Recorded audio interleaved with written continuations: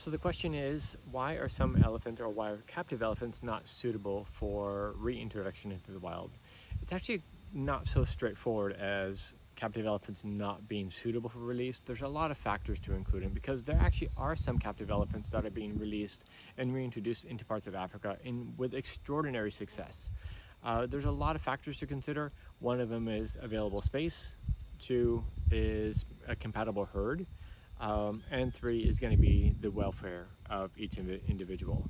A lot of what we're dealing with in South America, and we talked about this years ago before even starting Elephant Sanctuary Brazil, is there a possibility we could move elephants back to Asia, move them into a natural habitat in Asia where they could still be managed in a true natural habitat within their natural home range?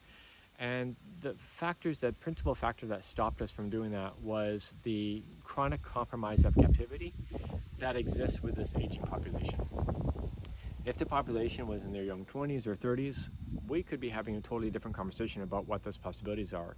But because what we're dealing with here are the vast majority of the elephants are over 45 years old, there are a few that are under 40, but not very many. And what we're dealing with is 50 years of compromise, 50 years of negligence, 50 years of improper diet. So you have osteomyelitis, you have arthritis issues, you have 50 years of isolation and solitary living.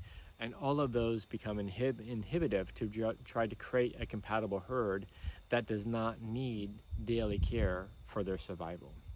If the elephants were younger and better health, again, we could have a different conversation about this. But what we're dealing with right now, that's not the case. So it's not so straightforward as captive elephants not being able to be released. It's going to be much more individual. It's going to be age related. It's going to be the compromise, the physical, psychological, and emotional compromise of years of captivity, and also available space to be able to do so, which those two elements again are different for African versus Asian elephants.